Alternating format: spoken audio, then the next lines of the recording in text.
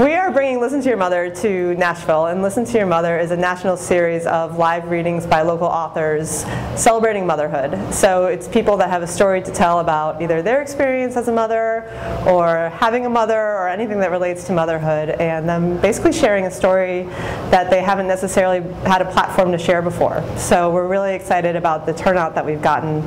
There's a lot of people that this is the first time they've ever done something like this, and it's really been a neat experience to see the interest in this locally. Right now we're going through the casting process, trying to pick the 14 to 15 people that will actually make up the show, and we have over 80 people that signed up to audition and come read their stories, and we're trying to now select the people that are going to create this arc of the storytelling journey that we're putting on in April.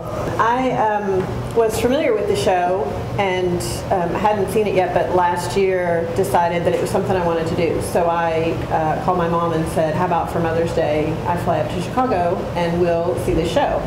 So she was thrilled, and that's what we did. And so we saw Chicago show last year, and within the first few minutes of being in the theater, I looked at my mom and said, I've got to bring this to Nashville. The themes have been everything from people talking about their mothers, the experience of their mothers whether they're alive or they're not, their own young mothering experience, and also missing their mother, what mothering has made them, the reflection that our children offer back to us.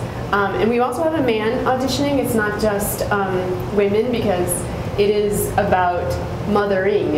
And we've all had mothers, good or bad.